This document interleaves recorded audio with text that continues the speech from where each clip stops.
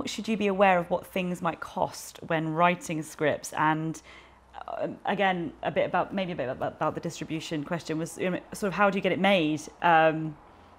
Okay, well, I think it's two things. If you're writing a script just to practice your craft of screenwriting, you can write about whatever.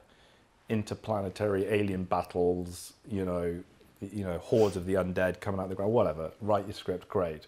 But if you're writing something with a view to making it, you have to have one eye on the budget, one eye on production going, yeah, but how can we do that? Which is where keeping it simple comes in, and kind of going, what can we do?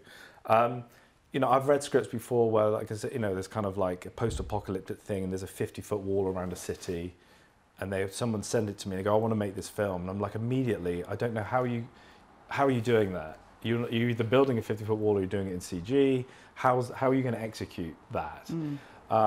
And I always remember, I had a script once for one of my students a long time ago, and it was a short film that he wanted to make, and the opening lines were, the 4 police cars come to a screeching halt outside the burning house.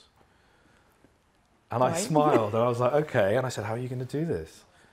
And he goes, well, I'll get the police cars, and they come to a stop, and the house is on fire. And I'm like, yeah, but how are you going to do that?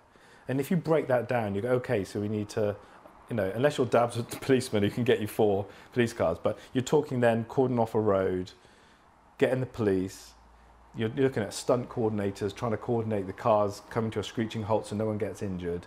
How are you going to do the burning house? I said, how are you going to do the fire? And he goes, oh, it doesn't have to be fire, it can just be smoke. And I'm like, okay, say you put a smoke bomb in the window of the house you're filming at. What does Mrs. Jones at number 63 think when she looks across the street and she sees smoke coming out of that house? She's going to think the house is on fire. So what's she going to do? She's going to call the fire brigade. Yeah. So then you're into letting the police and fire brigade know that you're filming, that don't be alarmed. Oh, sorry. Yeah, not in the film, Mrs. Jones. Yeah. In actual Mrs. Jones. Mrs. Jones at number 63 is going to go, oh, there's a fire over there, because she might be able to see the camera crew. You'd have to go around to every house with a letter to say that then you've got to go around to every house. So, and that's before the action. No one's opened their mouth yet. So it's about how are you going to execute that? How are you going to do it? And we all fall into that trap. I did something in the show a couple of years ago where I wrote the script where it said the group, they break into a museum and they break the display cabinet with a baseball bat. That's one line of text. There we are, I sat in my bedroom writing that, gold, right? How are you going to do that?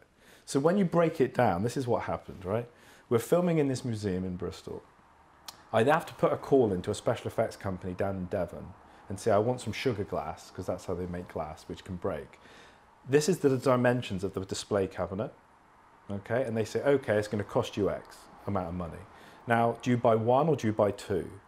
Yeah, what if something goes wrong? Because if 1 breaks, you've got nothing left. So then you're into budget constraints. So then we go down, and the guy on the phone, the special effects guy, he said, so then I've got arranged time to go down and collect it. He said, it's in a wooden carton.